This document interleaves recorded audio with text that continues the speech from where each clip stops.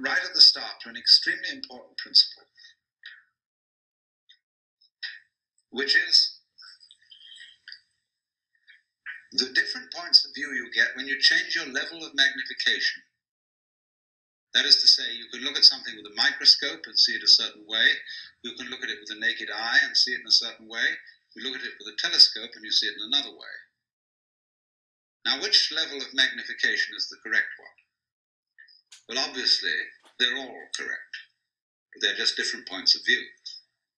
You can, for example, look at a newspaper photograph under a magnifying glass, and where with the naked eye you will see a human face, with the magnifying glass you will just see a profusion of dots, rather meaninglessly scattered. But as you stand away from that collection of dots, which all seem to be separate and apart from each other, they suddenly arrange themselves into a pattern. And you see that these individual dots add up to some kind of sense.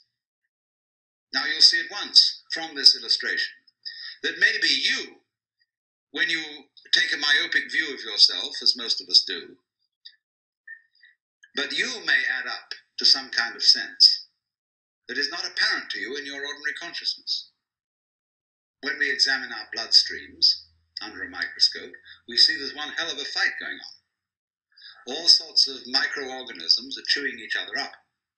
And if we got overly fascinated with our view of our own bloodstreams in the microscope, we should start taking sides, which would be fatal, because the health of our organism depends on the continuance of this battle. What is, in other words, conflict at one level of magnification is harmony at a higher level.